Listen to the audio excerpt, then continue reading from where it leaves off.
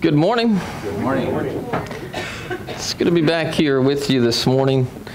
I just want to say before I get started, I really appreciate, John and I were gone last week and went to California with Brother Jeff, and appreciate everybody who was able to help out in my absence. Appreciate Randy for preaching, and then my cousin, I think, was here Sunday night, so I'm glad that he was able to fill in. I know he's been trying to preach a little bit more, and so appreciated the opportunity. So anytime somebody comes, especially from somewhere else, give me some feedback on how they did. I haven't heard anything. I just now heard that he came, so I knew he was supposed to come, but I'm glad he showed up. And let me know, because I remember there was a couple years back, somebody came and somebody came up to me afterwards and said, "Please don't ever have them back again." And so if that's the case, just let me know. And we want to make sure you're getting edified, and we don't want that situation. But hopefully you did a good job. Look forward to hearing it on the website. Had a great trip. I don't ever want to be gone that long again. Samuel, I think, grew 6 inches when we got back. He came down the steps this morning, and it looks like he's wearing capri pants. I said, son, don't you have any other pants besides that? All the people are going to feel sorry for us. So we need to go shopping maybe this afternoon for him. He's growing like a weed. But good to be back with them and the family. We came back, and Zoe doesn't talk to us very much. But while we were gone, she called us about every hour, I think. And we're like, what's wrong with this girl? She's constantly calling us and talking to us. So we need to leave more often so we have good conversations with each other. Well, I want to continue. We've been talking about seeking first the kingdom of God this year. We kind of took a break from it for a month or two there this summer. But I want to get back on to that theme a little bit with you this month. And I want to consider with you, especially when it comes to the kingdom families. We want to think about the family on the next 3 lessons to finish out this month. And I want to start by considering with you the biblical portrait of a husband. We just had our pictures taken for the directory, and so while we're thinking about portraits and pictures, and I want to thank everybody who helped with that too, Courtney, Rhiannon, Jim Gregg was sitting there quite a bit this weekend, I know. I think Iris pitched in and sat there for a while, so everybody who helped out with that, appreciate it. It's just a helpful tool to have one of those, so you can, especially for new members, learn the names of people. I remember when I first moved here, it took quite a while to learn everybody's names. And I'm sure anybody who's moving here or becoming a member here, to learn the names, it's helpful to have that directory. So appreciate everybody for cooperating and helping and getting your picture taken so we can use that tool. I want to think about with you the biblical portrait of a husband. Marriage is not an institution that's created and designed by man. It's not created and designed by the state. It may be altered by the state, which it has been, but it wasn't created and designed by the state. And because it is a God-ordained institution, it is not subject to alteration by societal whims. Rather, marriage is a sacred institution.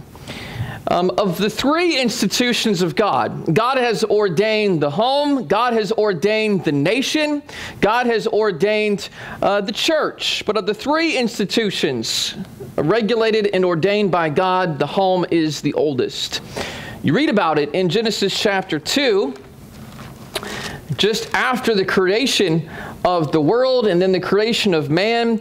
You finally see God noticing that man is alone and needs a helper. And in verse 18, the Lord God said, "It's not good that man should be alone. I will make him a helper comparable to him." And then you find in verse 21, the Lord God caused a deep sleep to fall on Adam, and he slept. He took one of his ribs, he closed up the flesh in its place. And then the rib in which the Lord God had taken from man, he made into a woman, and he brought her to the man. And Adam said, this is now bone of my bones and flesh of my flesh.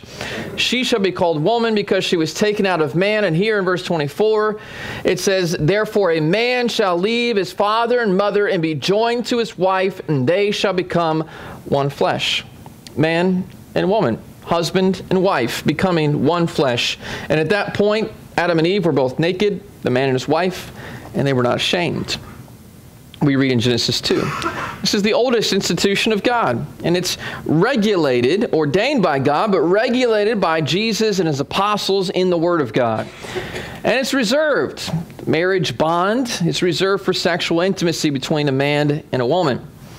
Now, marriage is under attack in our nation, in our culture today.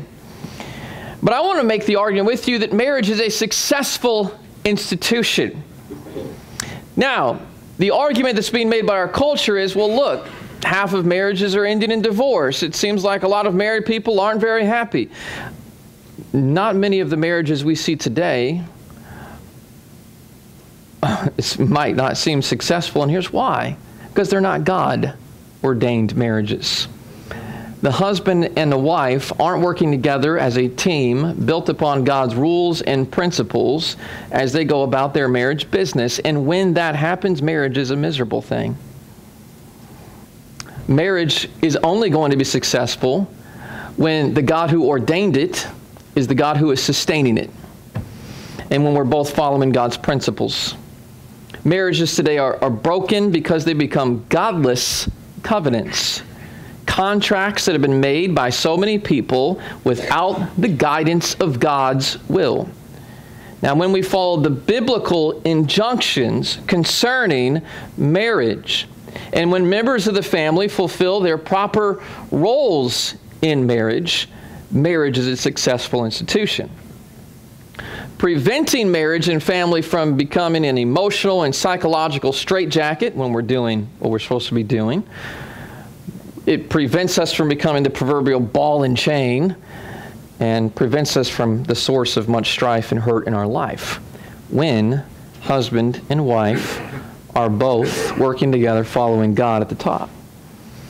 Well, what are those biblical injunctions? That's what we want to think about here today concerning the proper roles of the members of the family. Today we're going to focus on the husbands.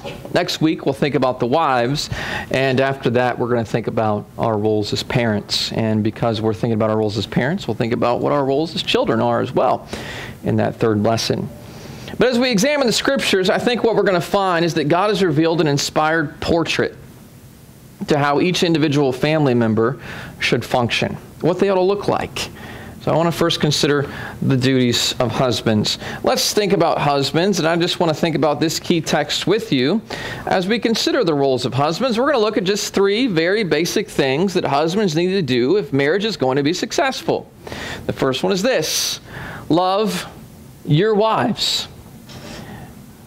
Let's read it. Ephesians 5:25. Husbands, love your wives. Let's make sure we put the emphasis on that.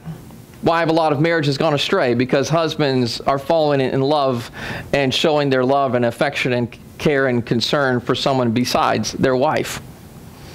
Very simple here. Maybe we overlook that very simple point of the verse. Husbands, love your wives. Your wife. Not anybody else's wife. Not any other woman. Love your wife. Husbands, love your wives as Christ loved the church and gave himself up for her, that he might sanctify her, having cleansed her by the washing of water with the word, so that he might present the church to himself in splendor, without spot or wrinkle or any such thing, that she might be holy and without blemish. In the same way, husbands should love their wives as their own bodies. He who loves his wife loves himself. No one ever hated his own flesh, but nourishes and cherishes it, just as Christ does the church. First point that we might learn as we consider husbands loving their wives is we're to love our wives, and there's a principle here, as Christ loved the church. This is a simile. Similes use the words like or as. It's a term of comparison. If you want to know how to best love your wife, then you need to understand how Christ loved the church. And that's why I say a lot of marriages aren't going to be successful when there are men who don't know a blip about Jesus Christ. They don't know Christ. You don't know how to love your wife if you're not truly in a proper relationship with Him. You can't wrap your head around that. Well, how did Christ love the church? Well, what does it say? It says He gave Himself up for her. So the first thing that we learn in Christ's love for the church is that sacrifice was involved, self-sacrifice. When you get married, if you're going to properly love your spouse, then there's going to have to be some sacrifices that take place. Sacrifice is going to be involved. I have people that have asked me since I've gotten married and moved here, back before I was married, I did some musicals back home and performed. Well, that requires having rehearsals every night, performing on the weekends. I've turned down those opportunities to do things like that since I've gotten married. Why? Because I've got a wife. And I need to spend some time with her at night. People have asked me, do you want to be on this softball team, Josh? Well, that requires that I be, practice once a week, then I go to a game another night a week. I'm busy enough. No. I used to play baseball. I used to enjoy sports. But there's some things that I don't do now because I need to give more time and attention to my wife, and now that I have children, to my children as well. And so the things that I do try to involve myself in are things that usually involve my children when it comes to the extra stuff. The sacrifice is involved. And when we read that Jesus gave Himself for the church, He sacrificed Himself. How? He left heaven, the glories of heaven. He was enjoying, I'm sure, heaven and the purity and the innocence and the power that existed in heaven. He left that to come to earth. He sacrificed Himself, went to the cross, died. Sacrifice is involved in loving your spouse, just as sacrifice was involved in Jesus coming to this earth. Second principle. It says that He gave Himself up for her that He might sanctify her, having cleansed her by the washing of water by the word, so that He might present the church to Himself. It goes on in verse 29. Let's skip down there. No one ever hated his own flesh, but he nourishes and cherishes it. So love and loving the church involves sacrifice. Second thing that involves nourish and cherishing involves work. Anything that you nourish and cherish takes time, takes money, takes effort to nourish and cherish it. You nourish and cherish the Colts.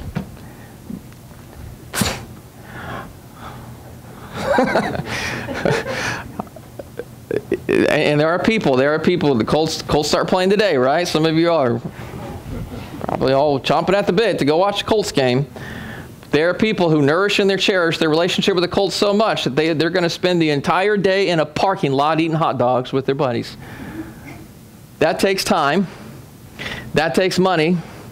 That takes effort to get all that stuff together so you can tailgate all day long. I say get a life.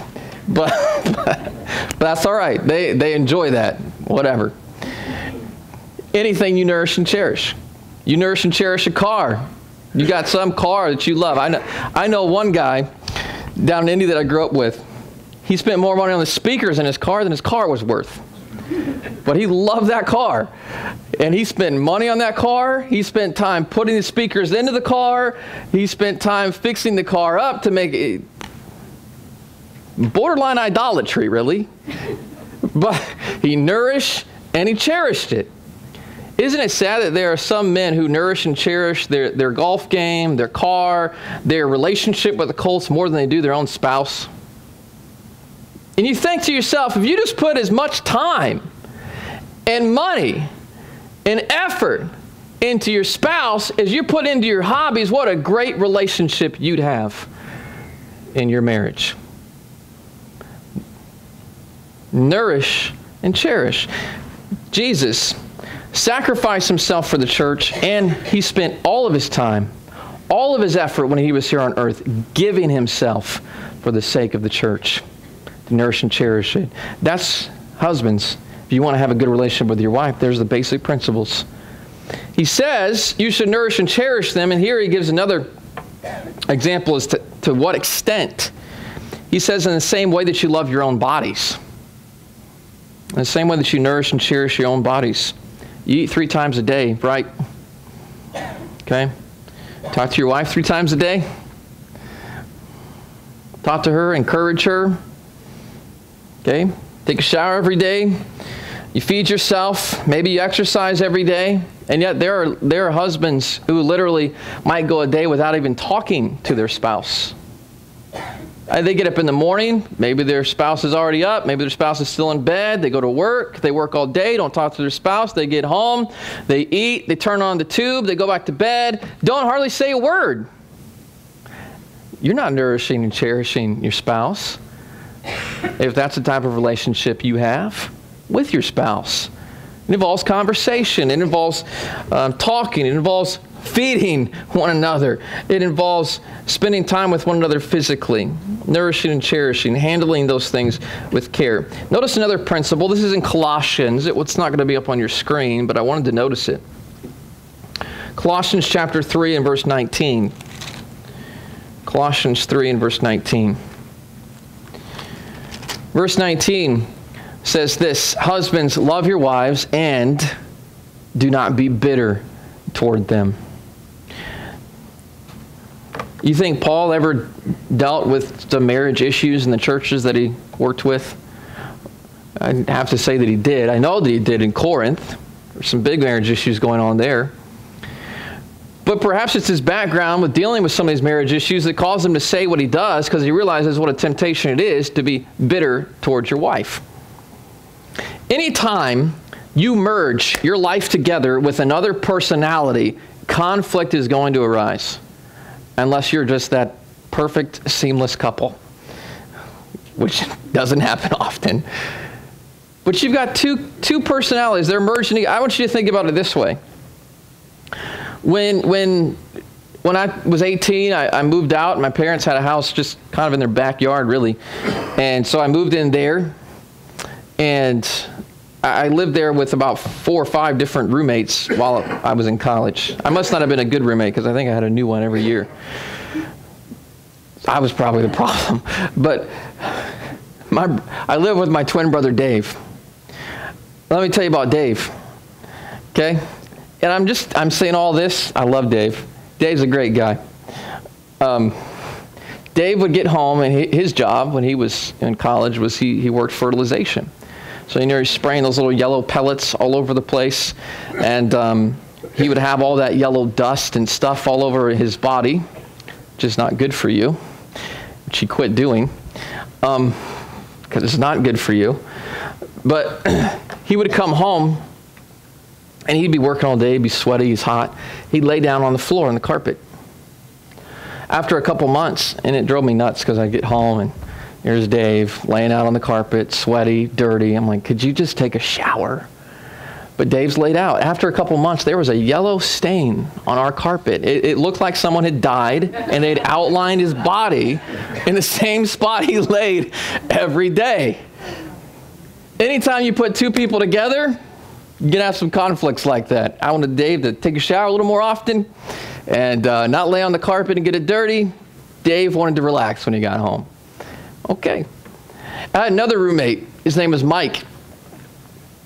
And Mike was a good guy. Mike had lupus when he moved in with me, and he struggled with that. He had to move out because he actually was in the hospital for a couple of months because he went downhill with his lupus. But he's doing well now. Mike was a pretty nice guy, but Mike was a late nighter, and I didn't like to stay up that late. I kind of had to be at school in the morning, and a lot of times I had classes at 8 or 9, and I wanted to get to bed so that I could get to school and so I could study, and if I stayed up late, it's because I was working on something usually. Mike was a late nighter, though, and outside my door, Mike could be talking to his friends. He'd have his friends over. It was loud. It was obnoxious. Good guy. But you know what? Anytime you put 2 people together in the same house, you can have issues. I had another roommate. This roommate was a slob, and he will remain nameless for that reason. But I'm talking like underwear just strewn across the house. Okay? Now tell me something. I'm giving illustrations of my roommates. Do any of you women have these problems with your husbands?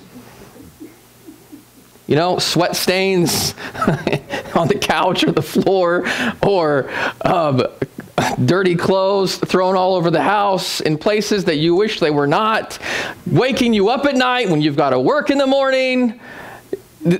don't raise your hands because I know some of you deal with that. Anytime you put two personalities together, you're going to have those same types of problems. I lived also with my grandma and with my sister, but I can pick on my brother, but I'm not going to pick on my grandma or my sister. So we'll just leave that silent. Now, what happens when you live with somebody who has those types of habits? Well, you're tempted to be bitter, right? And you let it fester, and you start to really not like them, and it really doesn't bother you at some point when they move out. Well, you can't do that with your spouse. Colossians 3 and verse 19, husbands, love your wives, and don't be bitter toward them. They're going to have different habits than you have, and I think we could reverse that just as easily and say, wives, don't be bitter toward your husbands. You need to learn to work together through some of those problems. Bitterness seeps in because we're resentful or because we start to have our hearts filled with hate. Bitterness is a term that is used in Ephesians chapter 4, and it's coupled with some other things. And maybe this is how our bitterness comes out. Ephesians chapter 4, verses 31 and 32. Verse 31 says, let all bitterness, and then it says, wrath, anger, clamor, and evil speaking be put away from you with all malice. Because we are bitter at times, we start to express our wrath and our anger. We loudly start to yell. Maybe we start to talk bad about somebody that we're married to, and we speak evil of them. Paul says, love your wives and don't be bitter towards them. In other words, don't let the effects of bitterness seep into your marriage, in your relationship. Husbands are to love your wives. These are some of the things we need to do if we love them. Now, what type of love is that? Well, if we read the scriptures, one of the things that we'll find is that it's agape love. Ephesians 5:25, where it says, husbands, love your wives. That's the word agape. It's the word agape. That's what's commanded. It's defined in 1 Corinthians chapter 13, verses 4 through 8. Verse 4 says, love suffers long and is kind. What is agape love? In other words, that active goodwill, where I love you even sometimes when you leave your dirty clothes on the floor and your sweat stains and you wake me up late at night. How do I have to love you even though you do these things? Well, I suffer long and I'm still kind to you. When you start getting in your marriages into the situation where you've done me wrong and therefore I do not care what you think, I'm going to do you wrong because I want you to know how it feels. You're not acting with agape love anymore. This agape love does not allow that tit for tat, vengeful feeling to seep in. Love suffers long and is kind. You're still kind, even though you feel like you may have been wronged. Love does not envy. Love doesn't parade itself, isn't puffed up. Don't always have to tell them what you do. Love doesn't behave rudely. So that's where husbands, if you are the ones leaving the clothes all over the floor and waking them up at night, you need to consider whether you're acting with agape love. Love doesn't act rudely. Don't be rude in how you treat them. Love doesn't seek its own. Love isn't provoked, thinks no evil. It's not always suspicious. Love doesn't rejoice in iniquity, but rejoices in the truth. There are a lot of marriages where couples are doing sinful things together. That's not biblical love either. Love doesn't rejoice in iniquity, rejoices in the truth. Love wants to do the right thing. Love bears all things, believes all things, hopes all things, endures all things. Love never fails.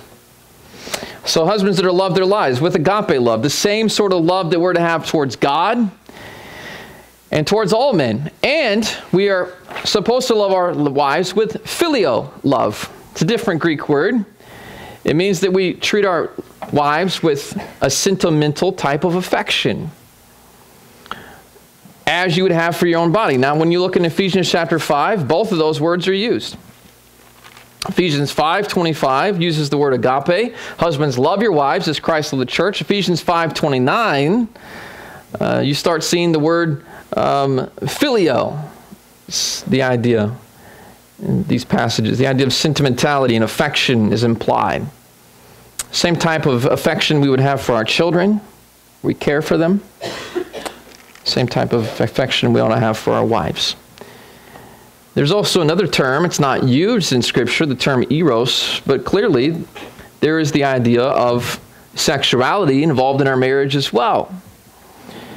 And Ephesians 5:31 would imply that. A man leaves his father and mother and is joined to his wife. The two shall become one flesh.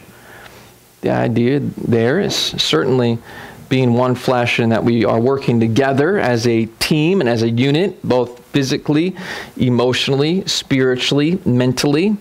But clearly, if you read 1 Corinthians 7, providing physical attention and affection due the wife is part of a husband's responsibility.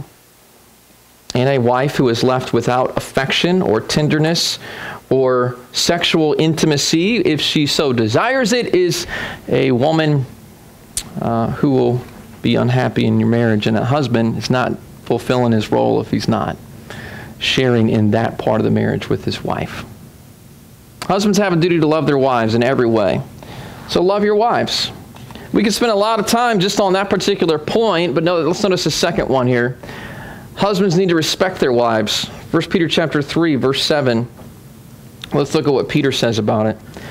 Paul is the one who writes the letter to the Ephesians. Peter is writing in 1 Peter chapter 3, and it's beneficial for us to look at how different apostles phrase things differently. 1 Peter 3, verse 7, here's the key passage we're going to read from. Just this one verse is packed with information. It says, likewise, husbands, live with your wives in an understanding way, showing honor to the woman as the weaker vessel, since they are heirs with you of the grace of life, so that your prayers may not be hindered. Respect your wives. How do I do that? Respect my wife by how I treat her. Verse 7 says I need to live with my wife in an understanding way. Do you know what it takes to be understanding of your wife? Well, every once in a while, you got to turn off that television and put down what you're doing and listen. To listen.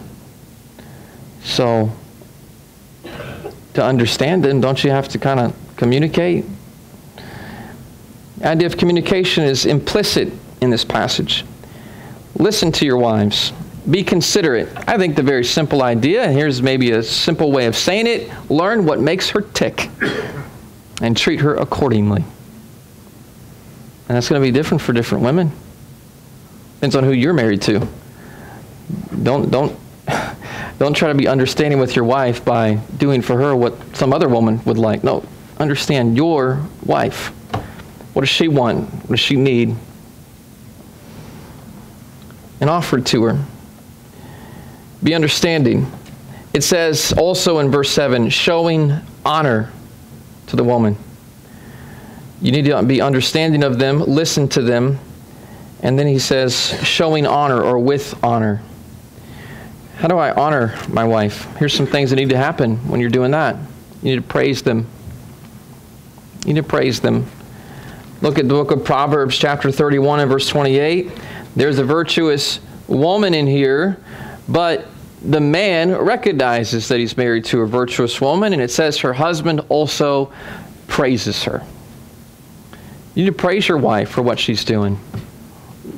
Most certainly, your wife, especially if she's a Christian and a godly woman, she's doing things for you and for your family that are honorable and worthy of praise. So speak up and praise. Is she raising your kids? Does she diaper and feed them? Does she put food on the table for you? Is she going out and working to try to help provide some income to the house? What is it that she's doing to help you? Is she cleaning that house? Different wives are going to be better at different things, but praise them for what they're doing. It's part of showing honor. Respect your wife. How do I respect my wife? Well, I listen to her. I need to listen to her concerns, and I honor her. I want to also say this. That doesn't mean you're not going to have conflict. That doesn't mean that there's not going to be times in your marriage that there aren't moments where either one of you needs to offer a little bit of criticism or admonishment. Constructive criticism, of course. But I would also suggest to you, don't ever make that criticism public and air your dirty laundry. Don't ridicule her publicly. One of the worst things that I see is when you get on there on Facebook or social media, somebody maybe they don't mention them by name, but it's obvious they're trying to get at somebody. They're blasting somebody publicly. Don't air your dirty laundry publicly. You can praise as far and wide as you want to, but it's just going to make things worse when you don't keep things within and among each other. Treat them with understanding. Treat them with honor. Third thing that we see in this is as to the weaker vessel. It's not that your wife may actually be the weaker vessel. My wife can probably beat me up. Okay? It's not always that. Yeah. She takes kickboxing and stuff like that. She can probably throw me a roundabout kick in the face if she wanted to. That's not necessarily the idea. Many wives are spiritually stronger too. Some are physically stronger, but treat her as a weaker vessel. And I think the idea of a vessel in Scripture especially, you see that term used many times. A vessel is like a dish, right? What do you do with the fine china in your house if you have, fine china? A lot of people put it in a cabinet. They display it. They protect it from the elements. They don't just throw it out there on the table every single day. Maybe they use kind of that junk Tupperware, that cornyware that you can throw across the house and that won't break. You protect it. Keep it secure. You take care of it. Treat her like china and not steel. I think's the idea. Don't be like a bull running wildly in a china shop. Treat her like the weaker vessel. That's part of respecting your wife. And we respect our wife, finally, by how you view them. How do you view your wife? I think you should ask yourself that question, husbands. How do you view her? You view her just kind of as a tool, just kind of get things done around the house. She's the washing machine, and she's the cook, and she's the house cleaner. She's just a piece of equipment to you. Is that how you view your wife? How do you view your wife? The doormat? There are people, have you heard people who said he treats his wife like a doormat? He walks all over her. God forbid that somebody be able to say that about a Christian husband. That you treat your wife like a doormat and you just treat her like garbage. It's kind of the baby maker. I had to get married because I want to have babies. How do you treat your wife? Here's how you should view your wife. Peter says she's a fellow heir of the grace of life. She's your partner. She's your partner who's Jesus Christ died for, who you need to try to help get to heaven, and who you should be trying to look to her so she can help you get to heaven. View your wife as a beloved sister in Christ who's worthy of respect, with whom you want to spend your eternity with. That's how Peter says you should view your wife. As one who affects the efficacy of your prayers. If you don't treat her right, 1 Peter 3 and verse 7, what's it say? Your prayers could be hindered. Your prayers could be hindered. How we treat others, you do notice in Scripture it has a bearing on our prayers. Look at a couple other passages. Mark 11 and verse 26. Mark 11 and verse 26, it says, if you don't forgive, neither will your Father in heaven forgive your trespasses. Whether or not you're willing to forgive others is going to have some effect upon your prayer. Look at Proverbs chapter 21 and verse 13. Here's a proverb which seems to imply that. I think that's an important principle to realize. Don't just think that you can just be abusive and mean and malicious towards your spouse and then just go to God in prayer and God's going to be okay. No, God wants you to treat your fellow man right. It says, whoever shuts his ears to the cry of the poor will also cry himself and not be heard.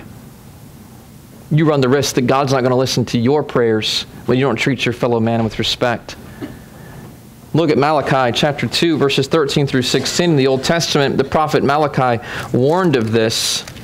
He told the people of Israel who were mistreating their wives, who were divorcing.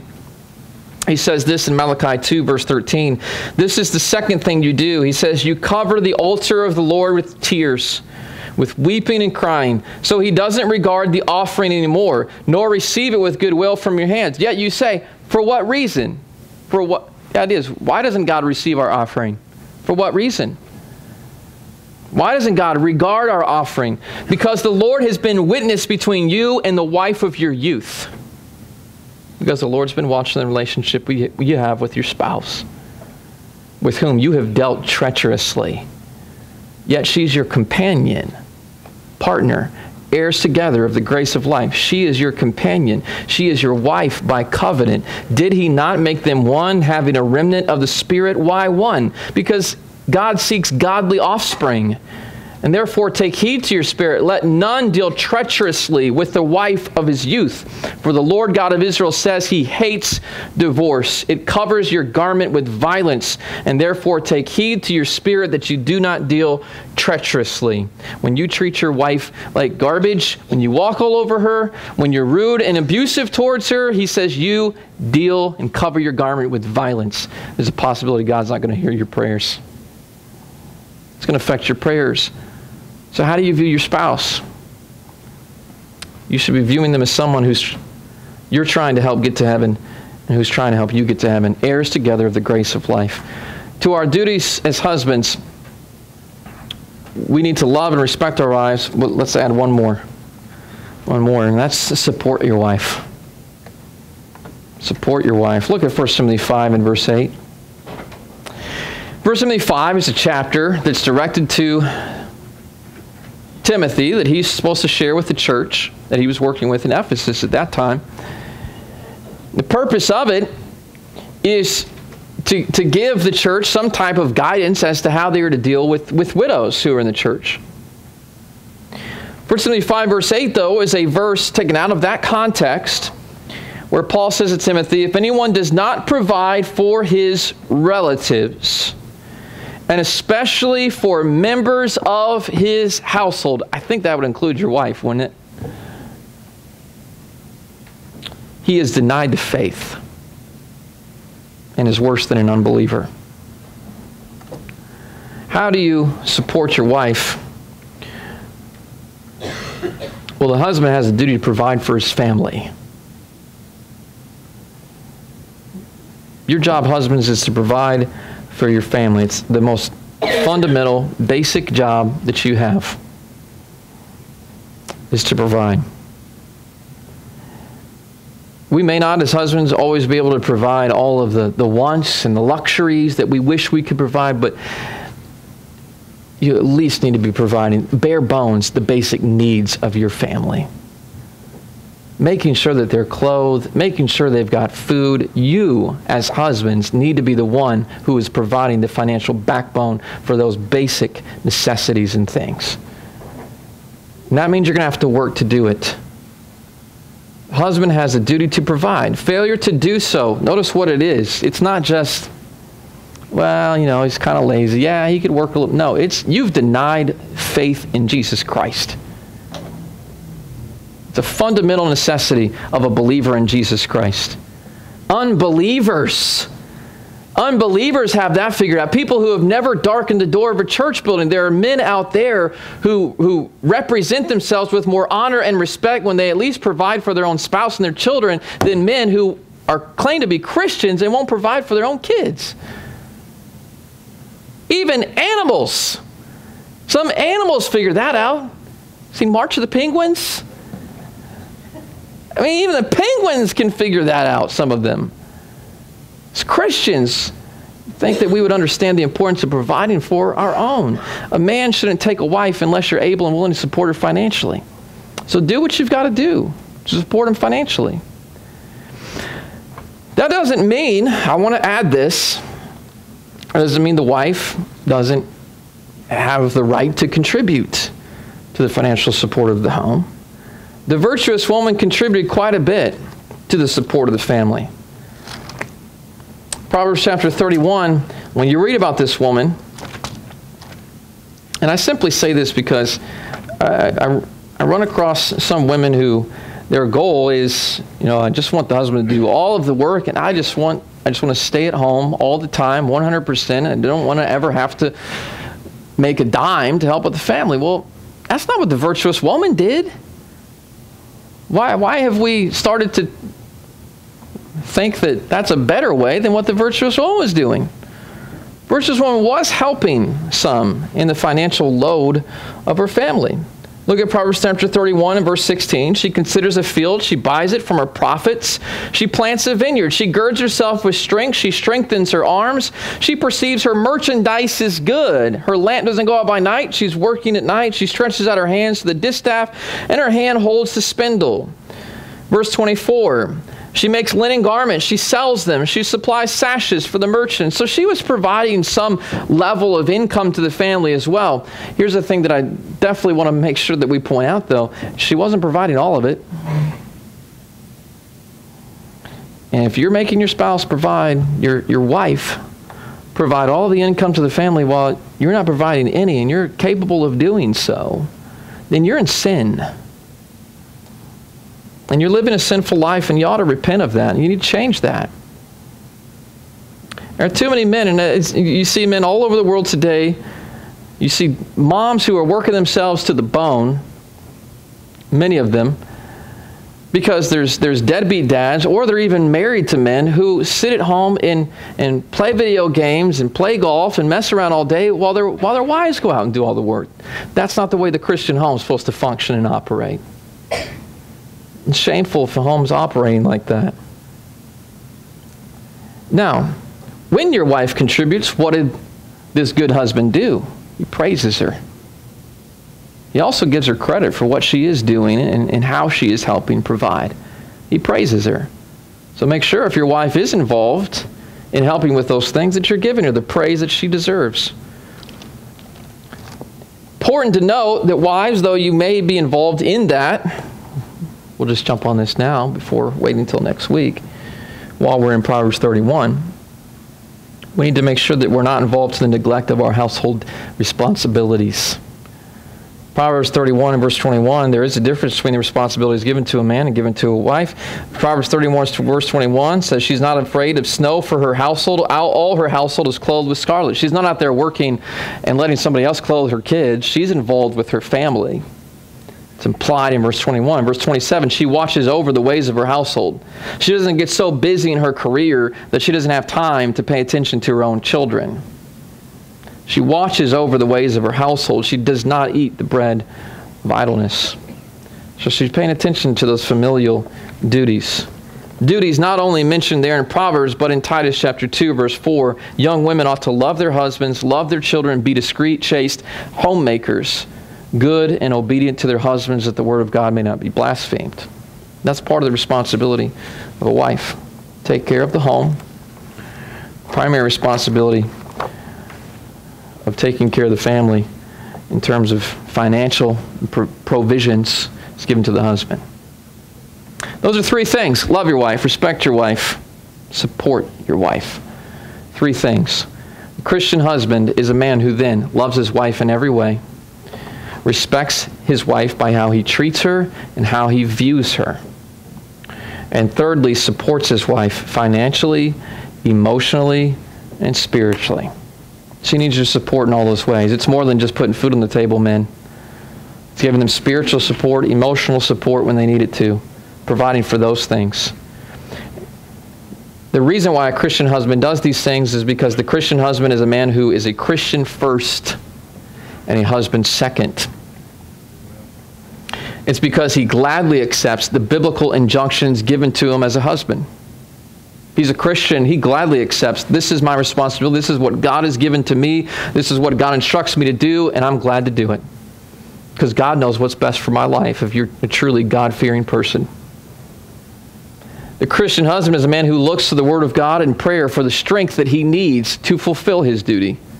And when a man is a Christian husband, he's more likely, listen, here's what's going to happen in your home. He's more likely loved and respected by his wife. You want the respect of your wife? Love her, respect her, and support her. And you will get some of that respect in return by a godly wife. She's more likely to be the sort of wife she should be, and the children are more likely to be as they should be. You want your kids to grow up to be like you? I think that's a powerful argument too, isn't it?